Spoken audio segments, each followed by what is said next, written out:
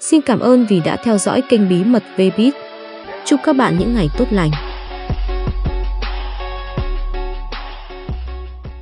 Như thế nào giữa từng cái vị trí, và thêm nữa là không biết là chị Dung hay là ban giám khảo hay bên Bá Tiền Phong có biết là trong cái top 10 đó là khán giả họ rất là tiếc nuối khi mà 7 cái thí sinh khác họ không có đoạt giải trong top 3. Điều này mình cảm thấy vui, ban giám khảo, ban tổ chức cũng nên vui đó, vì là càng gần về cuối thì thí sinh Hoa hậu Việt Nam, chất lượng thí sinh Hoa hậu Việt Nam năm nay được khán giả đánh giá rất là cao, cho nên là họ mới thể hiện sự tiếc nuối, và có thể là tiếc tại sao cô này đẹp quá mà xong vô mà lại là cái cô kia lại vô. Thì là ban tổ chức suy nghĩ gì về cái và có ý kiến gì về những cái điều mà khán giả họ cũng chưa có không hài lòng, mà là họ tiếc nuối cho những cái thí sinh khác. Và chị Dung có lời động viên là cho những thí sinh ví dụ như là bé Quyên hoặc là Phan Phương Oanh, Mai Di, Đinh Khánh Hòa, họ sẽ có những cơ hội nào tiếp cho những cuộc thi tiếp theo nếu mà họ tham gia. Xin cảm ơn ban tổ chức. Tôi đề nghị chị Dung nói sau nhé, cái này nhường trước hết cho nhà chuyên môn của ban giám khảo. Mời phó trưởng ban Vĩnh Viện. Kính thưa các bạn phóng viên, quả thật chúng ta cũng là đồng nghiệp với nhau, và chúng tôi nghĩ rằng là câu hỏi của bạn Cao Tùng rất là thú vị.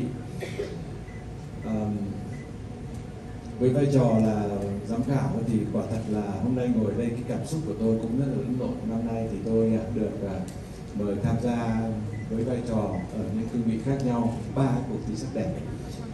Thế và có thể nói như thế này, tôi thấy là các bạn trẻ bây giờ, các bạn thanh nữ bây giờ tiếp cận với cả các cuộc thi sắc đẹp ấy khác so với cả thời cách đây 10, thậm chí là 12 năm khi mà tôi bắt đầu chính thức tham gia chấm các cuộc thi. Chúng ta cũng biết đấy, rằng là cha mẹ thì sẽ cho một con người trí tuệ và cái hình hài. Có một thời ấy, thì chúng ta là một cái đất nước rất là hiếu học ấy, thì rất là coi trọng những cái phần về kiến thức. Thế cũng không phải không coi trọng hình thức, nhưng mà đặt nó ở vị trí thứ hai. Thế nhưng mà trong cái cuộc sống hiện đại càng ngày thì chúng ta thấy ấy, là hai cái phẩm chất đấy nó sẽ là sự bổ sung hoàn hảo cho nhau. Thế và các bạn nữ bây giờ tiếp cận với các cuộc thi nhan sắc ấy chính là một cái quá trình hoàn thiện những cái tài sản mà bố mẹ sẽ cho mình. Có những tài sản mà bố mẹ cho mình ấy thì nó sẽ là mãi mãi như thế, nhưng mà có những tài sản nó cần phải sự đóng góp của bản thân từng người để cho nó hoàn thiện hơn. Vì vậy mà các cuộc thi gần đây ấy, thì có rất nhiều các cô gái, chúng tôi cứ nói với nhau này, ở nhà con cái mình cũng được mình chăm sóc rồi học hành rồi cũng mời thầy và cẩn thận đấy, nhưng mà thành tích thua xa những cô gái của chúng ta. Các bạn đấy đã trong thời kỳ học phổ thông là học ở những cái trường tốt nhất, tính cạnh tranh cao nhất, và khi mà bước vào môi trường đại học ấy cũng là những cái trường ở top rất là cao.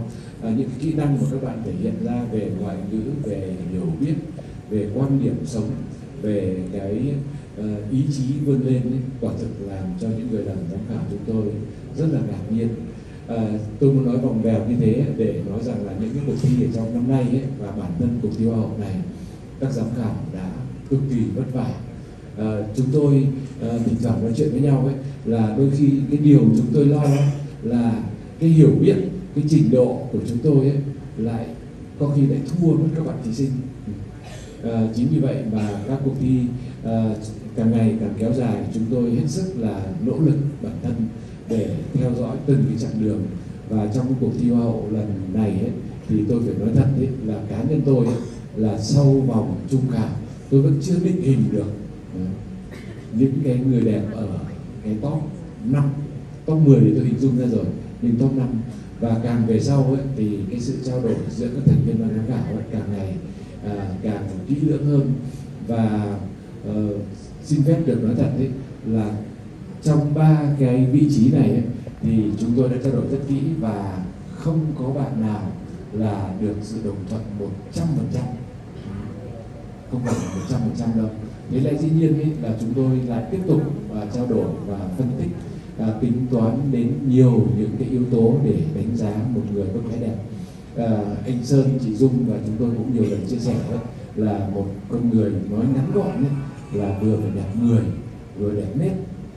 Đẹp người thì rõ rồi ạ, nhưng mà đẹp nết trong cái xã hội hiện đại ngày nay ấy, thì nó phải được hiểu rất rộng, không phải chỉ là công dung ngôn hạnh, ngoan hiền nữa, mà còn phải là một người có kiến thức tổng hợp, có ý chí vươn lên, có khả năng đóng góp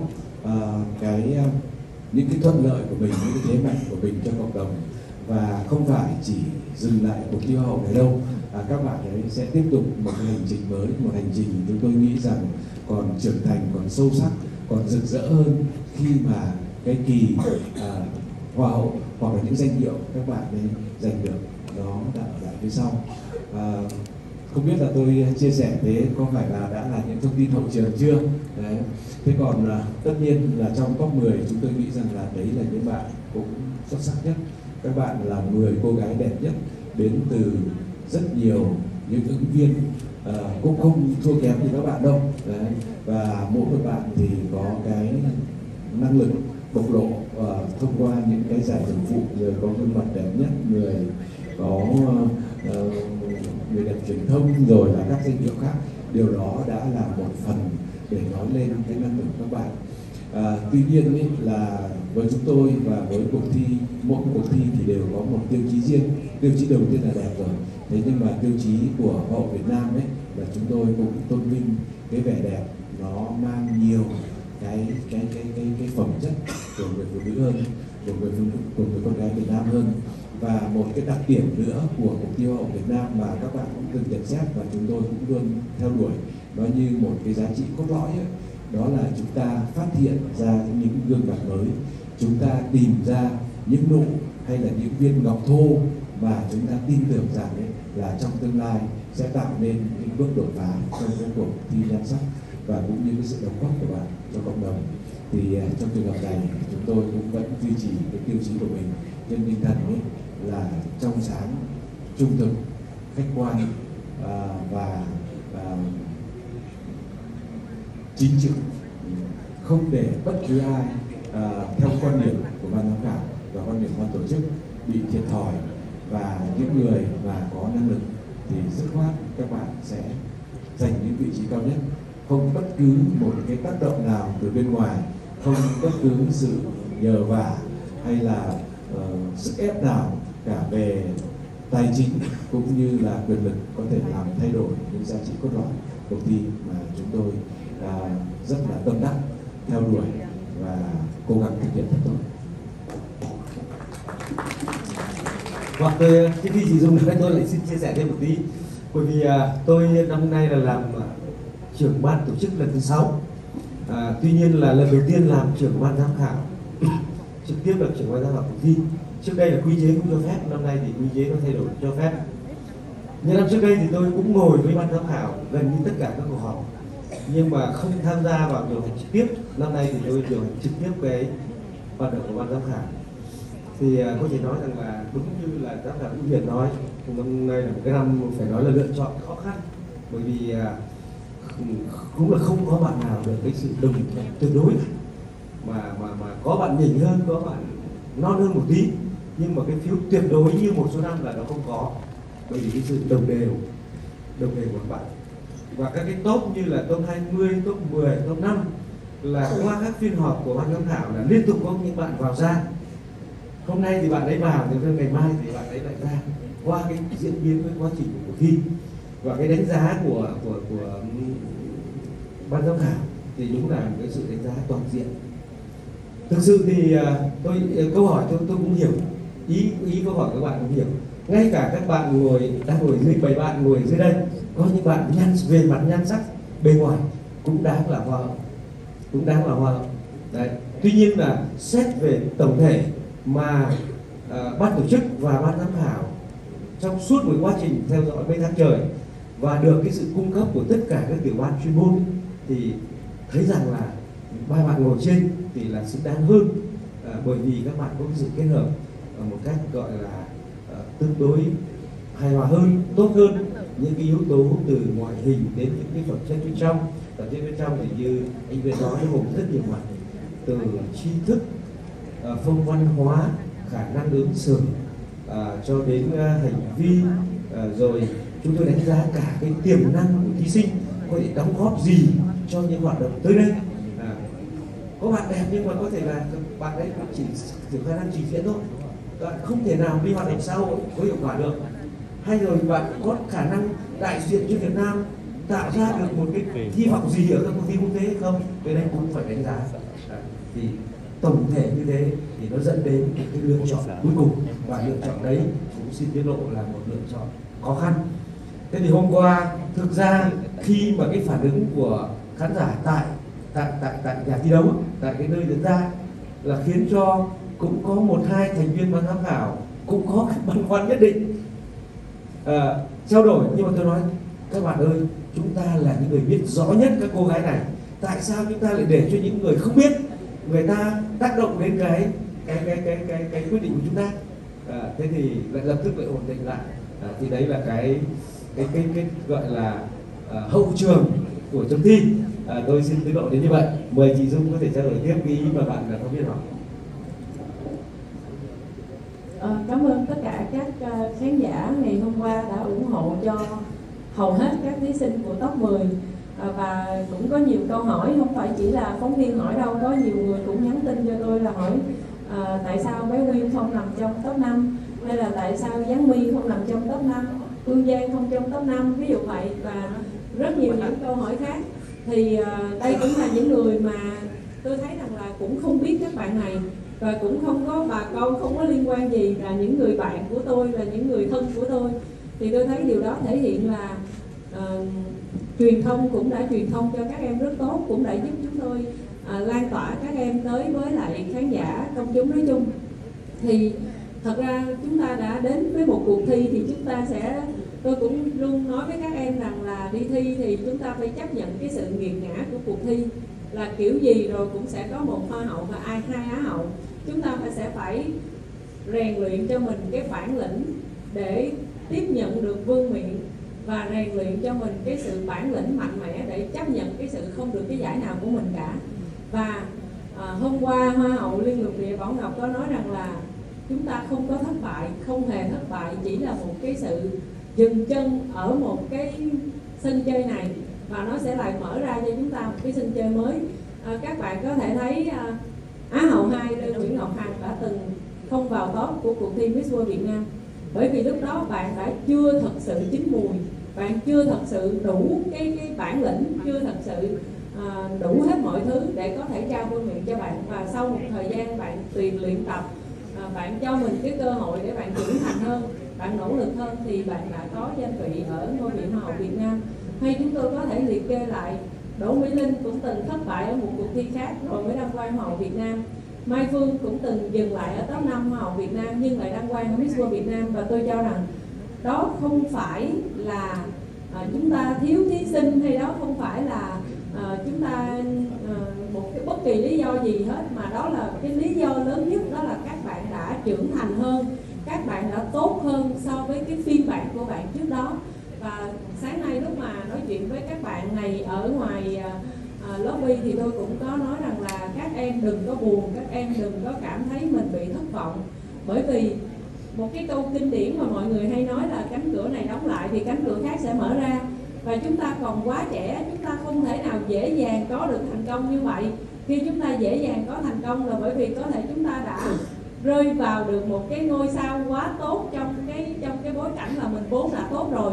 Còn lại thì mình phải nỗ lực, mình phải tập luyện. Và các em ở đây cũng đã hứa với chị Dung là sẽ không buồn, sẽ mạnh mẽ để mà tiếp tục tập luyện, để mà còn tham gia trong những cái cuộc thi kế tiếp. Hoặc là nếu mình có đam mê trong lĩnh vực này thì mình sẽ lại nỗ lực thêm một vài lần nữa để thử xem mình thật sự có duyên hay không. Và các bạn đều cảm thấy rất là vui vẻ, hào hứng với việc này. Và tôi cho rằng đây chính là một cái năng lượng tích cực để các bạn tiếp tục phấn đấu, các bạn tiếp tục trở nên mạnh mẽ hơn nữa. Và thật ra ban giám khảo, ban tổ chức chúng tôi rất là tinh mắt. Sau cái phần công bố top 10, top 15, top 20, chúng tôi không chỉ quan sát những bạn vào trong đâu, chúng tôi còn quan sát cả những bạn không vào top trong, để mà xem là cái thái độ các bạn như thế nào. cái tinh thần của các bạn trong cái cuộc chiến này như thế nào. Khi chúng ta đã không vào sâu nữa thì chúng ta vẫn còn tinh thần hay không? Bởi vì chúng ta còn quá trẻ và chúng ta đến với cuộc thi lần đầu hoặc là lần thứ hai, chúng ta còn quá nhiều cơ hội. Nếu chúng ta để cho mình tụt mood, tụt dốc thì thực sự là chúng tôi cũng sẽ khó mà đánh giá bạn cao ở những cái cuộc thi kế tiếp. Chúng tôi phải nhìn thấy cái năng lượng khi không đi tiếp của các bạn nó như thế nào để biết rằng các bạn có đi tiếp được hay không. Cho nên là chúng tôi có cho các bạn ở cơ hội ở những năm sau hay không, hoàn toàn tùy thuộc vào cái sự nỗ lực của các bạn. Vì như chú Sơn nói là, như anh Sơn nói là tất cả các em vào top 10 thì đều có cơ hội để vào top 5 cả. Về mặt ngoại hình chỉ là chúng ta sẽ điểm này điểm kia, chúng ta sẽ hoàn thiện hơn thôi. Xin cảm ơn các bạn. Bạn đợi tôi một tí, bởi vì tôi chợt nhớ ra là chúng ta có một câu hỏi quan trọng nhưng mà rồi chúng ta quên mất. Lúc nãy bạn phóng viên có nói rằng là có đặt câu hỏi với ba cô gái của chúng ta là làm thế nào để các bạn không nhạt nhòa, không bị quên ấy, trong cái tình trạng nhiều như bây giờ. Không, hỏi ba bạn đấy. Bây giờ mà ba bạn có lẽ là người mà các bạn muốn nghe nhất chính là cái cô gái này, chưa phải chúng tôi, đúng không ạ?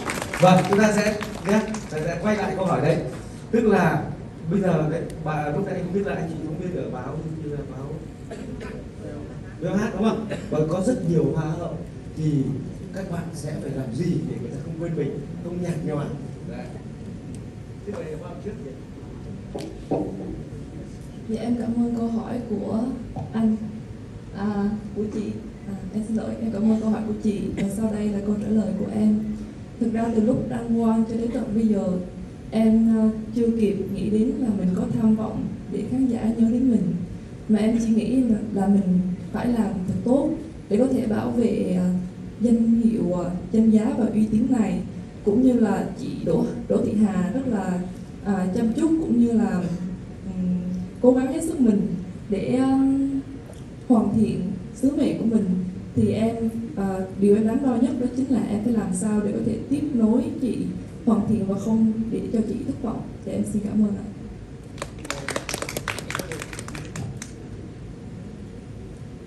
Dạ em xin cảm ơn câu hỏi của chị ạ.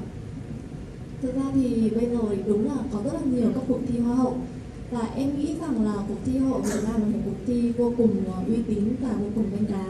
Và những hoa á hậu xuất thân từ cuộc thi hoa hậu Việt Nam thì đều có một cái chỗ đứng nhất định, và các mục tiêu và bên phía công ty Sen Vàng cũng như là về bên phía ban tổ chức thì cũng luôn luôn hướng bọn em theo cái phong cách cũng như là cái con đường mà bọn em mong muốn phát triển bản thân.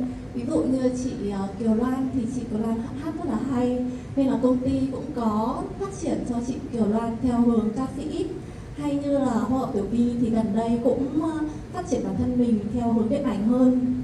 Chính vì thế nên là em nghĩ rằng là về bên phía cả bản thân em cũng như là về bên phía cả công ty thì cũng sẽ luôn luôn làm mới hình ảnh để bọn em có thể đến gần hơn với công chúng và có thể không bị nhạt nhòa ở giữa một đám đông với rất nhiều các khoa á hậu hiện nay ạ. Cảm ơn. Em xin cảm ơn câu hỏi của chị. Thì cũng vừa rồi thì hai chị Hoa hậu Thanh Thủy cũng như là chị Á hậu Thùy Linh cũng đã nói lên cái suy nghĩ của mình. Nhưng mà bên cạnh đó Hằng cũng nghĩ rằng là ngày nay thì cũng có rất là nhiều hoa Á hậu mà họ không chỉ đẹp mà còn rất là tài giỏi, họ tri thức và họ hội tụ đủ rất là nhiều những cái yếu tố.